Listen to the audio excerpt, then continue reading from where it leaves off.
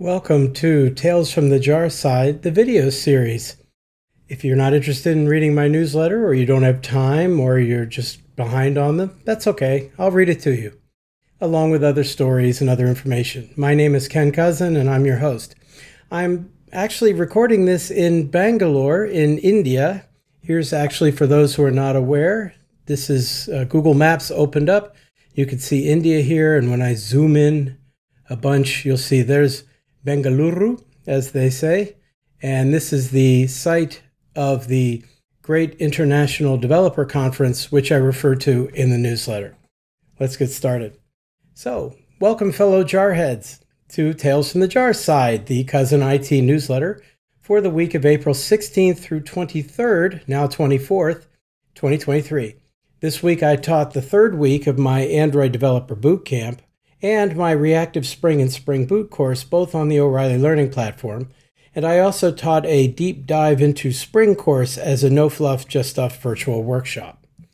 Regular readers of and listeners to, and of course video viewers of this newsletter are affectionately known as jarheads and are far more intelligent, sophisticated, and attractive than the average newsletter reader or listener or viewer. I hope I run into some at the conference this week. If you wish to become a jarhead, please subscribe using the button on the newsletter, or even better, the button on the YouTube channel. I start off this week by talking about a technical thing that I published. This was a YouTube video on the differences between the Mockito class and the BDDMockito class. It's one of those odd situations where you have two classes that basically have pretty much the same API with only slight differences. And the reason for the difference is partly historical and partly that the creators of Mockito decided they wanted to support the effort toward behavior-driven design. At any rate, there's a nice little video about it, and I published an article on Medium, or rather Pragmatic Programmers, in their publication included my article. So that's there if you're interested, and you're welcome to take a look. As I say, I promise, now that I know what that face looks like, I'll never make that face again if I can avoid it. Let's move on. Incidentally, I say, after hovering at 199 subscribers on my YouTube channel for a few days, the total jumped to 201 this morning. I checked again this morning. I know I shouldn't do that, but I knew I was making this recording. I'm up to 207 now. Yay. This is currently week 16 of 2023, and I started the channel at the beginning of the year, so I did the math. And it turns out that's roughly 12 and a half new subscribers every week. And at that rate, I'll make it to the 1,000 minimum level needed for monetization in late June of 2024. So let's keep up the good work. Unfortunately, for monetization, you also need 4,000 watch hours within the previous year, whatever that turns out to be. And I only have 158 watch hours. A lot of my videos are very short. So we'll see how that plays out. I didn't want to work out that number. That would be depressing. Maybe I'll record something that'll go viral. Maybe it'll be this newsletter. Stranger things have happened, although not recently. I should note that while reaching those numbers is a goal, I do have that as a goal. I don't do this for the monetization. Heck, I don't even charge for the newsletter. My real goals are that I'm enjoying the recording and editing process. I use this tool called ScreenFlow, which is mostly a screen capture tool. And I'm really enjoying learning that, and it's a very useful skill for what I do, so that's good. It also gives me an excuse to communicate with my official social media consultant, which is my son, or who is my son, at any rate. And of course, this helps me with my bizarre, unusual ideas reach a broader audience, a bigger audience, and maybe you'll give me feedback about that. None of those actually requires monetization, obviously, but getting a bigger audience will help and eventually may get me noticed enough to join Nebula, and I love Nebula. If you haven't seen Nebula, that looks like this. This is nebula.tv. In reality, just a warning, I'm on a hotel Wi-Fi at the moment, so things are correspondingly a little bit slower. And you see there is just a whole list of videos that are there, but it's a creator-owned site, and there are no ads or anything like that. There's also no comments, interestingly enough, but it's really wonderful, and I spend more time there than I do on any other site. I really like that one, but I'm far too small for them to notice me yet. Someday we'll see. Okay, speaking of silly videos, I did something else this week, which I'm not sure why I felt obligated to tell everybody about, but hey, what the heck. I mentioned last week I'm going to be a visiting assistant professor in the computer science department at Trinity College in Hartford this fall. And it turned out that the deadline for submitting textbook requirements was this week, believe it or not, when I'm in India. And therefore, I decided I'm going to go ahead and put my values in anyway. And I wasn't sure what to pick, but the course I'm teaching is essentially an object-oriented programming course, which I'm going to enhance to make functional programming as well. And they prefer that I teach it in Java, which of course works for me. So I picked a couple of good books. I'm going to use the Kathy Sierra and Bert Bates and now Trisha G version of Head First Java. And I'm also looking at one of Kay Horstman's core Java books, but this one is the core Java for the impatient. So it's only one volume. I'll be going with that. And of course, it occurred to me after I'd already selected them that, geez, I have a book on this stuff, you know? I mean, here's my book, is the Modern Java Recipes book for what it's worth. And it's not exactly a beginner book. It's more like if you already know Java and you want to upgrade to streams, lambdas, method references, all the functional features, then might as well, you know, have that here. It's taking a moment to come up, but I'll just add the image to the video, so let's not wait for that. And the problem was, it felt like an ethical dilemma to add that book to require it for the students, because I don't know. I mean, when I was a student for many, many years, I had lots of professors who'd require their own book. Frankly, that was one of the benefits of writing your own book. And some of those books were really good, and some were just awful. And the only reason they would get bought at all is because the professor required them. At least that's my opinion. So I was really reluctant, and I went back and forth on it. And I finally decided, okay, fine, I'll put it in the recommended list, and I can tell everybody they don't actually have to buy it. And when I went to add it to the recommended list, as you'll see in the video, it wasn't available. They couldn't find it. They'd never heard of it.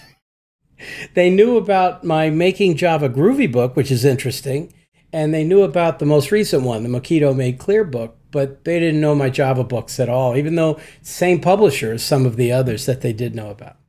Oh well. It was a mild lesson in humility, and I made a video about it, so you're welcome to take a look. As I say here, I added lots of pictures and got to get those views and watch hours somehow, right? So it's up to you if you're interested. Okay, that brings me to the conference this week. It's known as GIDS, which used to be called the Great Indian Developer Summit and is now rebranded as the Great International Developer Summit. Conveniently keeping the same initials. They were in the process of expanding when the pandemic hit, and now, of course, it's back to just one site, and we'll see if that grows again.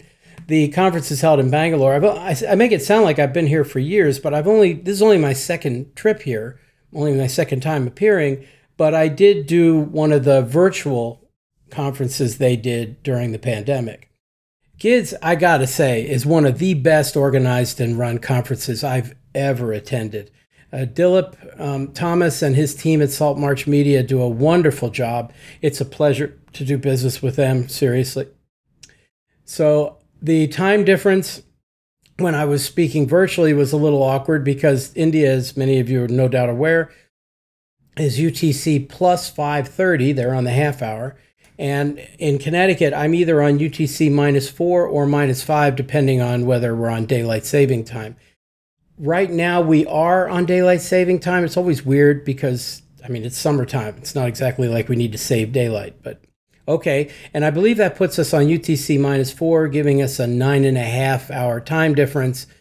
The interesting question is whether my wife will give me a call sometime this week and get me at 4 in the morning or something. We'll see.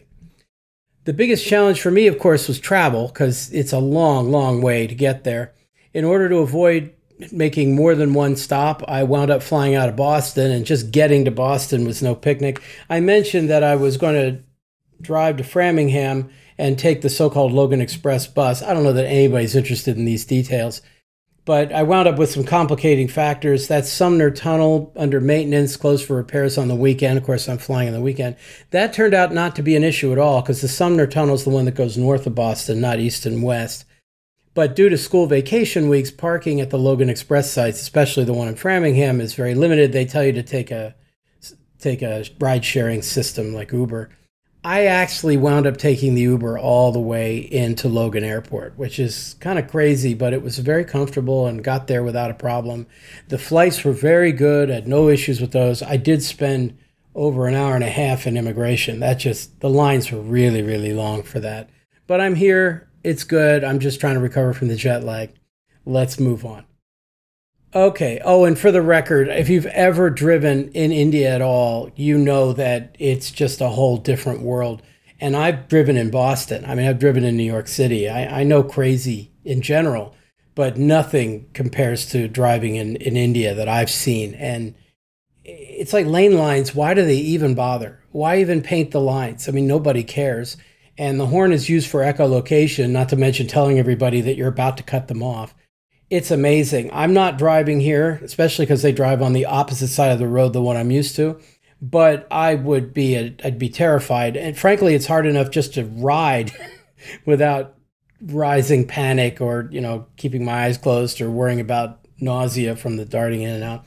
At any rate, I'm not completely insane. I'm not going to drive. Depending on how I recover from the travel, I hope to record a short video each day reviewing the talks I attended and or presented.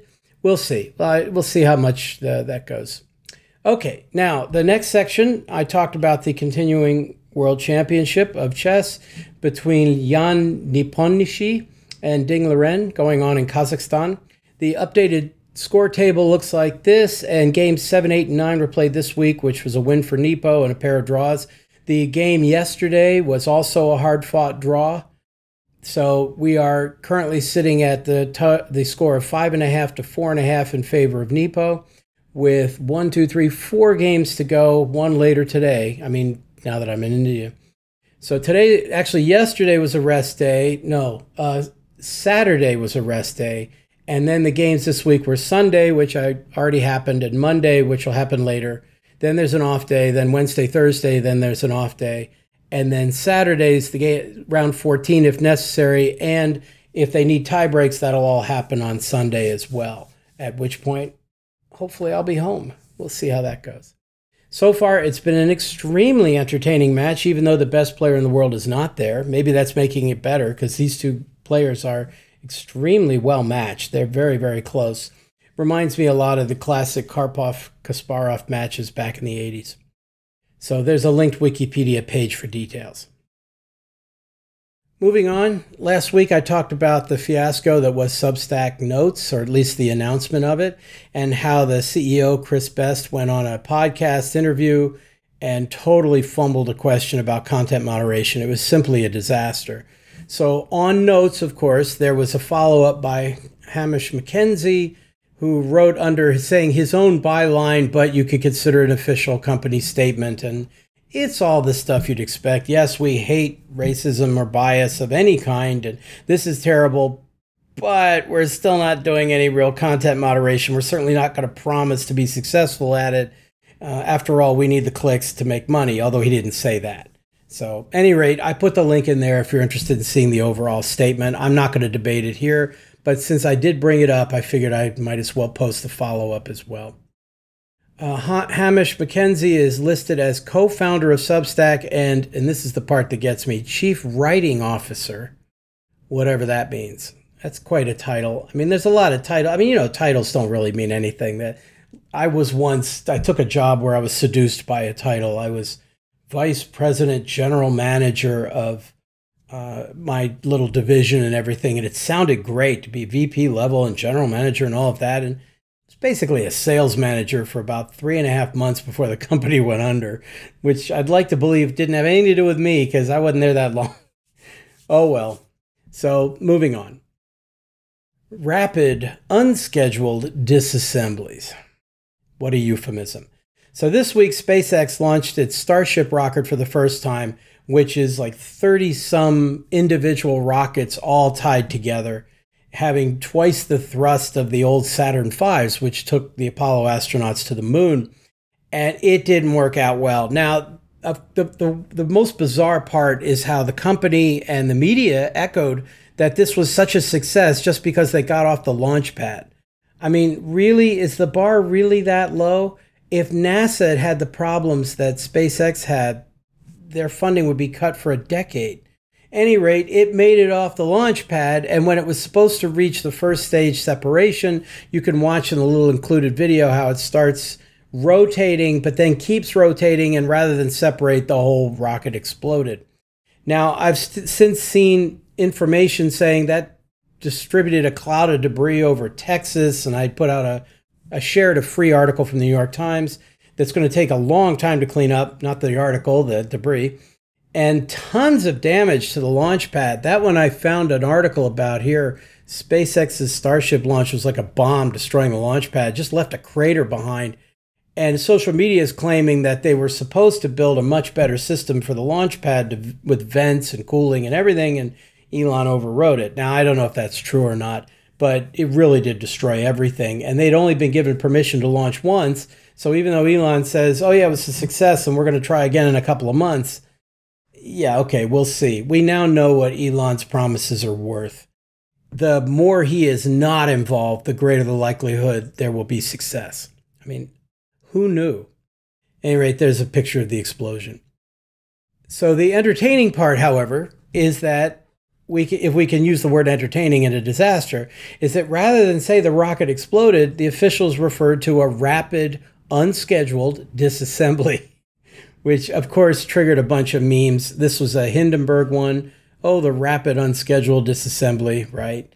Here's the Death Star blowing up. The Death Star experienced a rapid unscheduled disassembly. This is the Titanic going down. I added the caption. Actually, it's hard to see this, but it basically says that as if the flight test was, this is the tweet from SpaceX, as if the flight test was not exciting enough. Oh my goodness.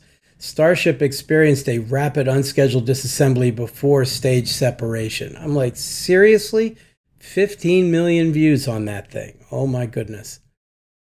So at any rate, because of the Titanic, I added something I've wondered about for years. At first, she doesn't make room for Jack on that board. I mean, I've seen people say that two people on that board would have caused it to sink. Okay, but they could have taken turns, right?